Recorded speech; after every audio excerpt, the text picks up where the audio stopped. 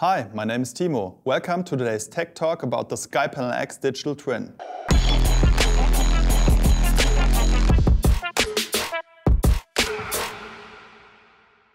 We are here in our virtual production lab in Munich, and next to me you see the SkyPanel X mounted on a ClayPaky prototype motorized yoke.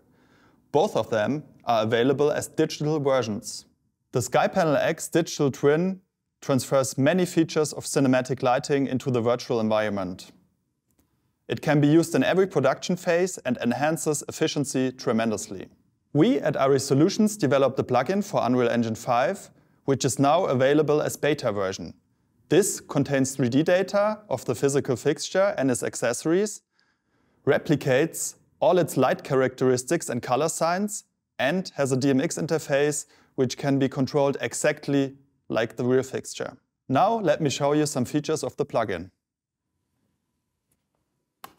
Alright, here we are. We see here in our project a virtual version of our lab. And after you copied the ARRI fixtures folder into your project or engine plugin folder, the ARRI light actor is available. So just search for it, take it, and drag it to your scene. Now we can choose an accessory and a yoke. In the beta version, we included 2 accessories, the hyperoptic and the dome, and every accessory has 2 versions. So if you now select the version with 8, we are able to control all 8 zones of the SkyPanel X independently. So now you see we have selected the hyperoptics and have now control over a nice spotlight. And before we make adjustments to the light and yoke, first of all, let's select the motorized yoke. So now let's make some adjustments to the pan and tilt movement of the yoke. For that, let's head over to the yoke control section. So we see here, we have full control over the pan and tilt movement, which we could adjust manually. But we also have an actor tracking mode, which allows us to select any actor of our scene, activate it, and you see the pan and tilt movement is always set automatically, also in dynamic situations. So if I move my actor, the light spot of our hyperoptics will always follow. Now let's head over to the light control.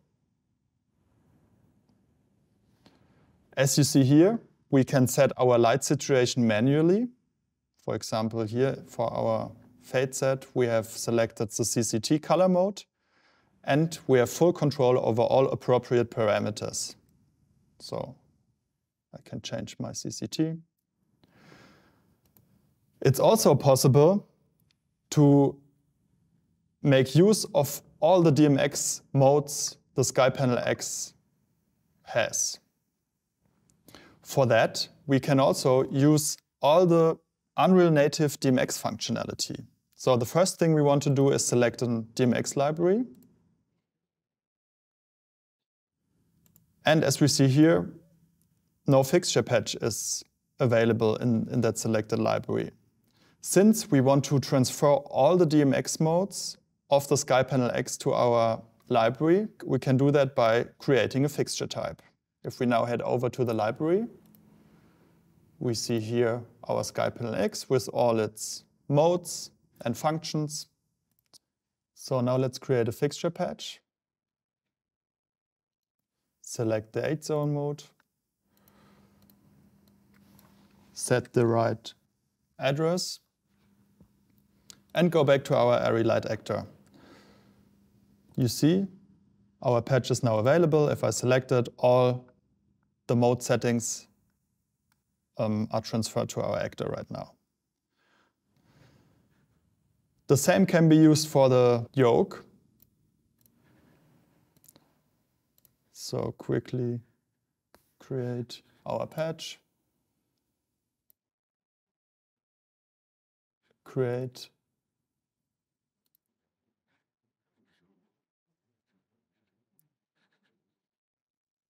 Set it to the right address. Select the patch.